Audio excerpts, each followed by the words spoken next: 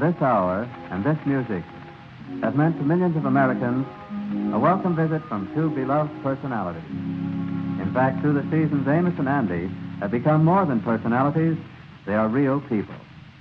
On this occasion, we present Mr. Lennox R. Lohr, the president of the National Broadcasting Company, who will bring a special greeting to them. Mr. Lohr. On the eve of the 10th anniversary of the National Broadcasting Company, it is a pleasure to salute Amos and Andy, who for 7 years of that period have played a leading role in making our two networks famous. My early appreciation of this outstanding program is quickened into personal interest through association with Amos and Andy at a Century of Progress Chicago, where the Skyride Towers were dedicated to them. As this program now commences its 8th year, the National Broadcasting Company takes pride in recognizing the achievements of Amos and Andy. It is to these pioneers and friends of long standing that we give our congratulations tonight, and our appreciation of the many pleasant hours we have spent together. We take you now to Amos and Andy in Hollywood, with the hope that this program tonight is only an early milestone on a long road of happy birthdays ahead. Today, Amos and Andy drove their taxicab up in the mountains to Lake Arrowhead. They decided to explore that section of the country, and after driving for almost an hour, they found themselves lost. By mistake, they turned on a narrow dirt road, and unfortunately, the car stopped out of gasoline. As the scene opens now, we find the boys walking down the road about 100 yards from their taxicab, headed for a modest farmhouse to use the telephone. Here they are. Well, I didn't know that we was out of gasoline. We must have a leak in the tank or something. Yeah, where in the world is we? Well, I don't know where we is. We are somewhere up near Lake Arrowhead, up in the mountains. That's all I know. Well, how did we ever get on this road we is on? Well, you was the one that told me to turn down this road. This ain't a mess, I don't know. Here we is 100 miles away from Los Angeles, up in the mountains. Done lost our way, and we're out of gasoline. I can see us sleeping in this taxicab up here now, or walking my feet off to get some gas. Well, the thing for us to do is to go to this house down here and ask the man let us use the telephone. And don't forget, if somebody brings us some gasoline out here, it's going to cost us plenty of money. Well, if the man will let us use the telephone, we just got to call up the nearest filling station and ask them to send it out and pay them whatever they want to charge us. Unless we want to walk to the nearest place and get it, but that might be miles away from here. Well, here's the house. Yeah, there's the man's mailbox with his name on it. What does that spell? Say on the mailbox, WALTERHUSTON. WALTERHUSTON.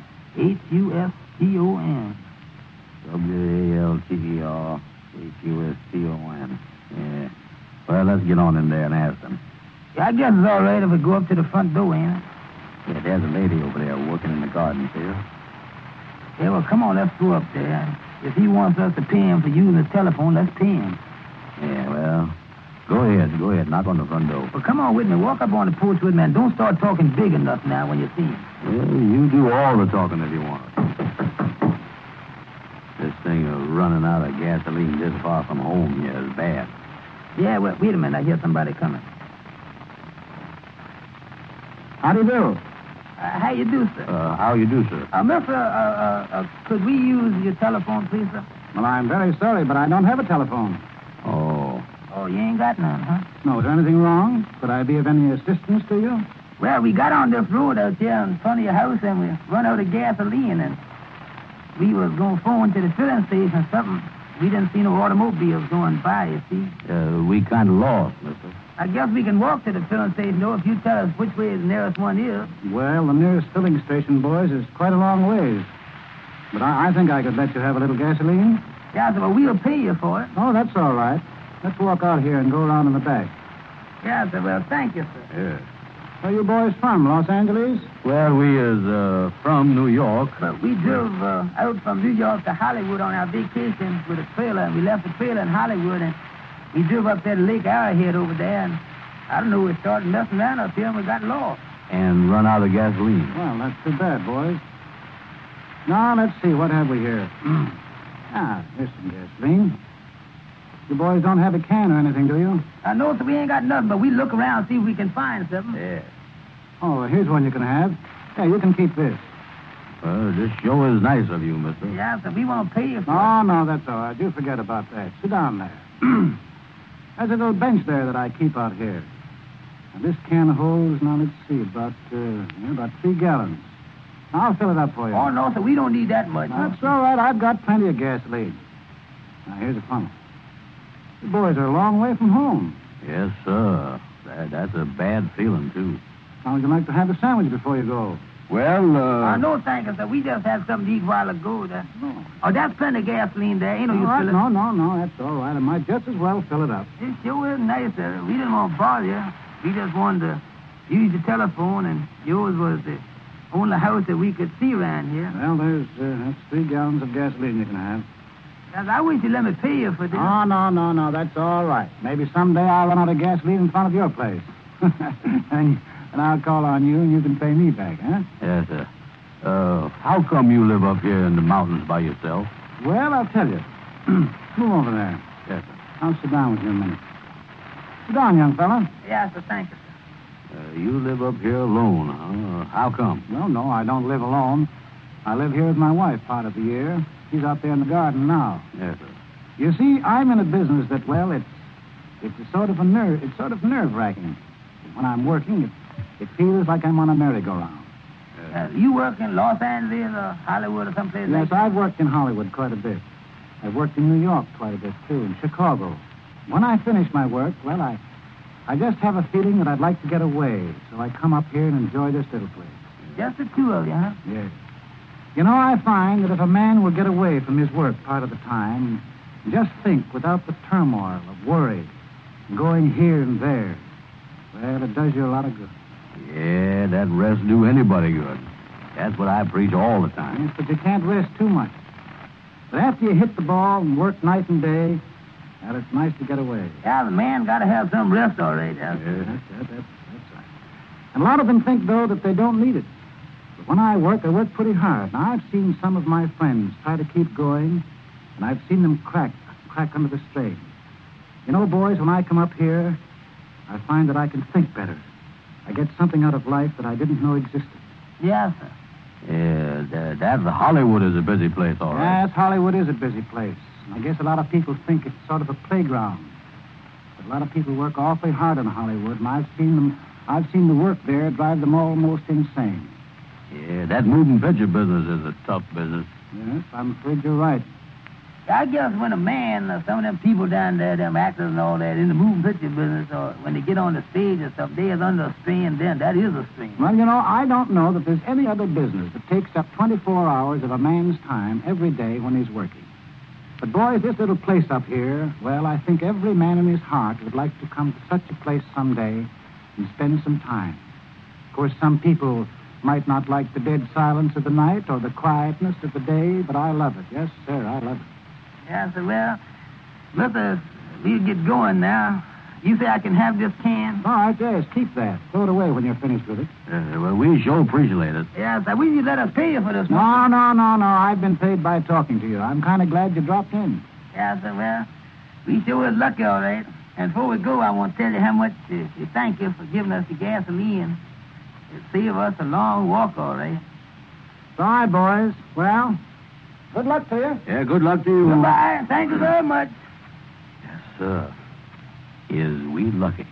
I say we is. You know, he's one of the nicest fellas I ever met in my life. His face kind of made you feel at home, didn't it? It sure did. Huh? Nice place they got you, too. Yeah, there's the mailbox. What'd that say on there again? WALTER HUSCON. Nice fella, wasn't it? He sure was. The character of Walter Houston was played by Mr. Walter Houston himself. Amos and Andy would like to extend their sincere appreciation for his kindness in appearing on the program tonight. On this, the first night of Amos and Andy's 8th year on the air for Pepsodent products, the Pepsodent Company wishes to express its gratitude and appreciation for the loyalty and fine showmanship of these two boys. May we, on behalf of you, the Amos and Andy audience, salute them with cordial good wishes for their continued success. And now, I know that Mr. Houston would be happy to say a few words to the Amos and Andy listeners at this time. Mr. Houston. Thank you. Friends, first I want to tell you that it has been a great pleasure for me to work with the two boys whom I have listened to for many years. Whenever the opportunity presents itself, I invariably listen to Amos and Andy. This is their anniversary, the starting of their 8th year on the network. I have read their biography. Many of you know this. But for the benefit of those who may not be familiar with the facts, here they are. These boys started working with colored dialect in January 1926 under the name of Sam and Henry. This program, which was similar to Amos and Andy, was broadcast in the early days of radio over WGN in Chicago. After 2 years of Sam and Henry, the boys changed their names to Amos and Andy. In other words, Amos and Andy was actually started in March 1928. They broadcast at that time over station WMAQ in Chicago, with additional stations added by means of electrical transcription.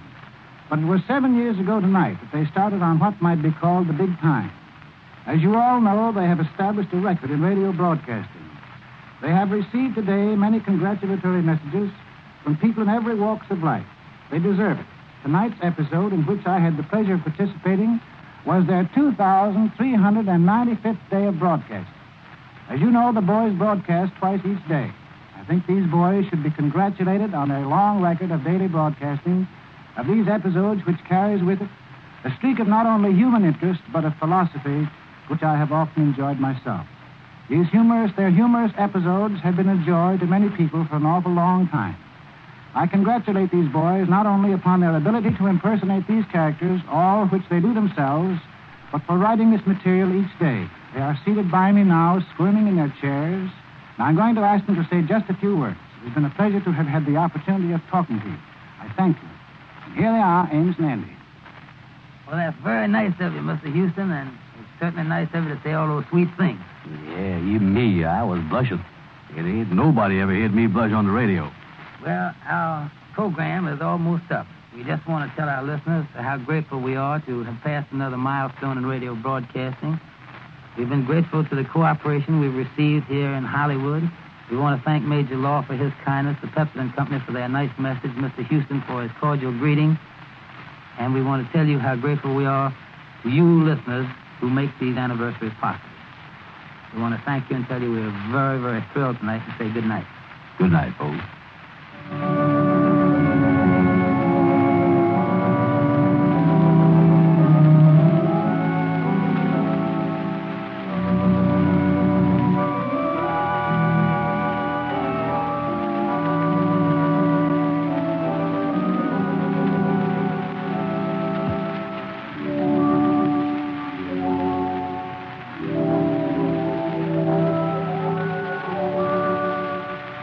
Has come to you through the National Broadcasting Company. It's time to take your body care routine to the next level. Introducing Osea's bestseller body care set, the perfect companion for your summer travels. This 4-piece kit transforms dry skin to silky, soft, and glowing. It features travel sizes of Osea's best-selling Undaria algae body oil and body butter, clinically proven to improve skin elasticity, along with their anti-aging body balm and salts of the earth body scrub. And to top it off, it's packed in a vegan leather bag, making it a must-have for all your summer adventures. Everything Osea makes is clean, vegan, cruelty-free, and climate-neutral, so you never have to choose between your values and your best skin. Treat yourself to glowing, healthy skin this summer with clean, vegan skincare and body care from Osea. Right now, you can get the bestsellers body care set valued at $78 for 33% off. Use code SUMMER to save an additional 10%. That's an additional 10% off at OCEAMalibu.com, code SUMMER. Ew, gotta get rid of this old Backstreet Boys t-shirt. Tell me why. Because it stinks, boys. Tell me why. I've washed it so many times, but the odor won't come out. Tell me why. No, you tell me why I can't get rid of this odor. Have you tried Downy Rinse and Refresh? It doesn't just cover up odors, it helps remove them. Wow, it worked, guys. Yeah. Downy Rinse and Refresh removes more odor in one wash than the leading value detergent in 3 washes. Find it wherever you buy laundry products.